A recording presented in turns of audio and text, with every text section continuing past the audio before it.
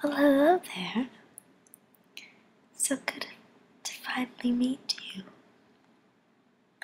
Please come in and sit down. I've heard some wonderful stories about you, and I think you're a very special person, from what everybody has told me, of course. My name is Martina Swarovski, and the reason I have decided to finally meet you is because I'm very excited to start this new project with you. Now I know that at times things get difficult and people go through difficult times, but I must assure you that with your positivity and your zest for life and your openness to adversity and just overall strength in overcoming obstacles, I know that this project would be the perfect fit for you, and you would be the perfect fit for this project. Now I just want to direct your attention over here. I actually have my book that I wrote, New York Times bestseller actually, and it actually talks a lot about what I want to accomplish with you. So I read your article in the New York Times as well about living a positive and fulfilling and rewarding life despite your past and making your future better. I loved the article. I thought it was the perfect touch of whimsical and realism at the same time. I really appreciate all the wonderful imagery you implemented and just the great take on life that you gave. And you are so well traveled, and I have been looking through your resumes, and I just think you have lived such an accomplished life for your age.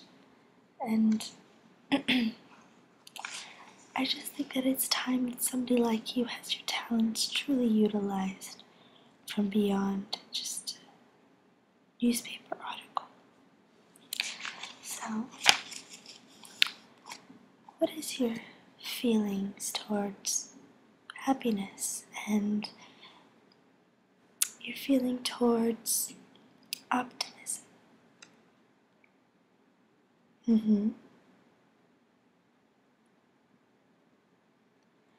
Well, I completely agree. Good thing we're on the same page. Because I've seen that in this world, there's so much negativity and breeding grounds for hatred and people becoming demoralized and not wanting to reach their goals or their dreams anymore. And I believe that we should go beyond just a self-help book, and go to something a little bit stronger, or something a little bit more reasonable almost, because self-help books, yes, they are lovely and they are helpful, but sometimes we need to educate the entire person and really show people their true worth rather than just trying to have them overcome an obstacle in their life, but to become somebody way better. So, I believe that this meeting today is going to help us make just great strides in the community of optimism. I call it myself. It is a community of optimism. We look beyond certain aspects of your life and try to dissect why you are unhappy or why things aren't working out, quote unquote, for you, or why you have felt like a failure. And I mean, we know I didn't come from a very accomplished background. I was just an average student. And now here I am making these great books that people are loving. And I just felt like I needed a partner. And I feel like somebody like you could really help me. So what I am doing is I am creating a program that does include books, but also music and CDs, MP3 links to download onto your iPod or onto your cell phone. Or I'm also looking at calendars, just an entire array of an entire program with an array of just different items that you can implement into your everyday life, because we all know that when you read a book, yes, you are reading a book, but once you put that book down, are you really having what the book preaches or what the book tells you to do? Are they really being implemented into your life? So that's why I believe we should get little items that we would use every day, such as keychains to put on your car keys, or a calendar that you can place upon your wall, or stationery with all these lovely quotes that we create ourselves. And I thought this would be amazing also to create an interior decorating. With your help, your background in interior decorating also comes into play here, where we can create books where you can decorate your house or arrange your furniture according to what best suits your mood, or what makes you happiest.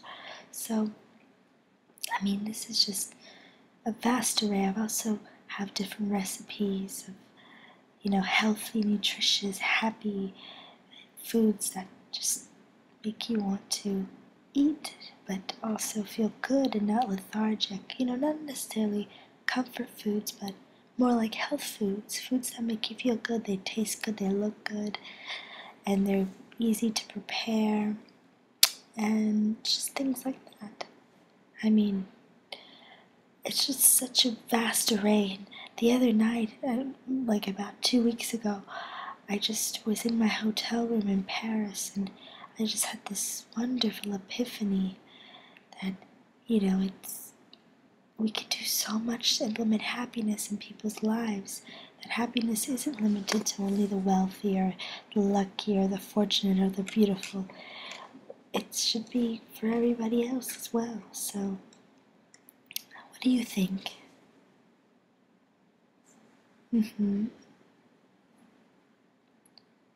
Yes, I think that'd be a great idea as well.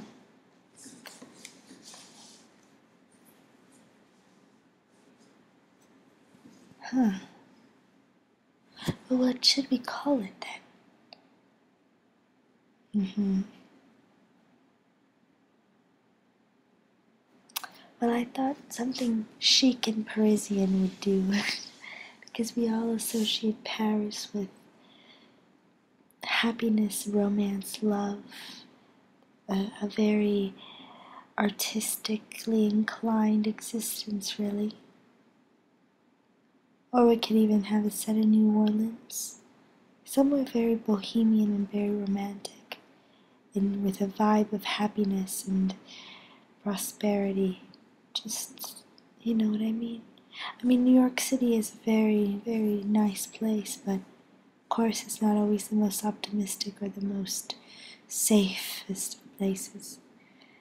I view a place like Paris or New Orleans or even Rome as being somewhere, albeit New Orleans isn't the safest city in the world. I think it just has a very good spirit, and it just has its charm to it. So, I mean, it's up to you really where you want to set this story. And I'm just looking through all of these plans I have, and I'm just, I'm stuck. That's why I decided to call you over and finally meet you. By the way, would you care for some coffee? Yes, it's, you just love this tin can. It's beautiful, isn't it? Sorry.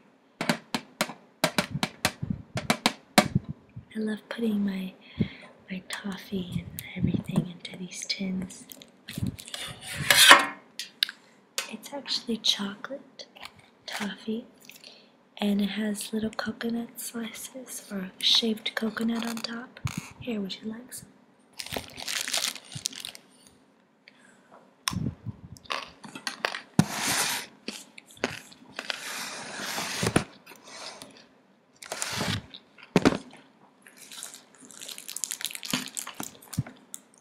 Very delicious, isn't it?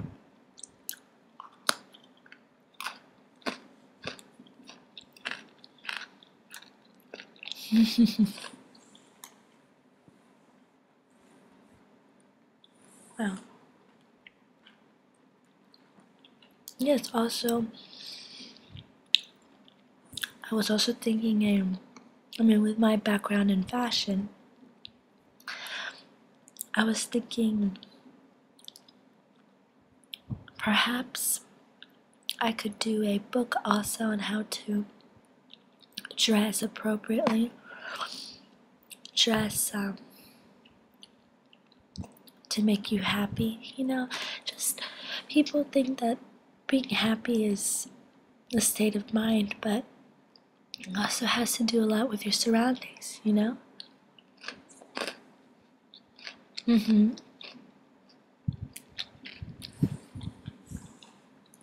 Yes, exactly.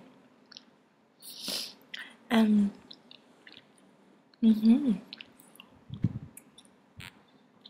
Sorry, would you like something to drink? I'm so sorry, I forgot to. I'm just so excited about this project.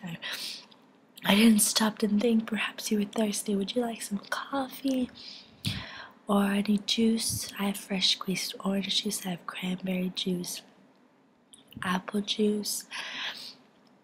I have some sparkling grape juice, sparkling grape juice, I believe, and I have a little bit of champagne. I have some wine, Merlot. I love Merlot. I also have some Moscato, if you'd like that as well. Prosecco, which is an Italian sparkling white wine. I also have various sodas, soft drinks, whatever you'd like. Like a soft drink? Okay, would you like Coca-Cola? We have Sprite, we have Dr. Pepper. I believe I also have some root beer. What would you like? Alright. Francis. Yes, could you bring my guest here some... Oh, you'd like Coca-Cola? Okay. Bring her some Coca-Cola, please. Thank you so much, Francis. Oh no, I'm fine, thank you. Alright, so what do you think of the project thus far? Wonderful. Well, if we look through the pages, you'll see that it's all very much, very clean colors. I think the color scheme should be quite pastel, cream colors, pastels, light pinks, mints, lavenders, light baby blues, and just pastel all across the board. Especially since we're appealing more to a female audience, I believe that it will be a little bit better. And the pastels, I believe, can really work for any age group, from teens to middle-aged women to seniors. So, if you have any other ideas.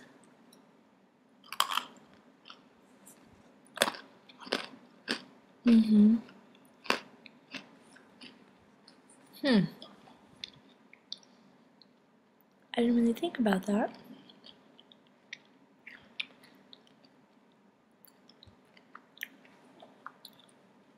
should we split it up into age groups or should we make it universal?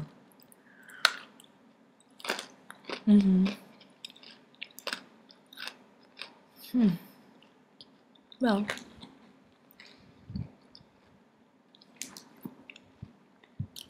I'm sorry, I have to finish chewing them. I love these toffees so much. But I suppose if we were to break up the individual programs based on age groups, I suppose we could bring in, I guess, experts or 2 people from each age group. So from teens to, I guess from the teens to the 20s, and then 30s to 40s, and then 50s and beyond, perhaps. I think it's a great idea.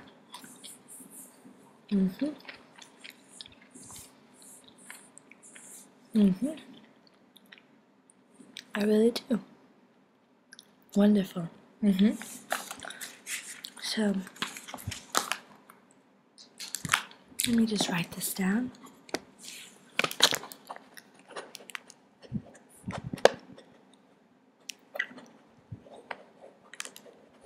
Okay. So split up into 3 age groups. And we'll see where we go from there. Wonderful. Thank you so much. You see, this is exactly why I called you to come and help me out. So, are you on board?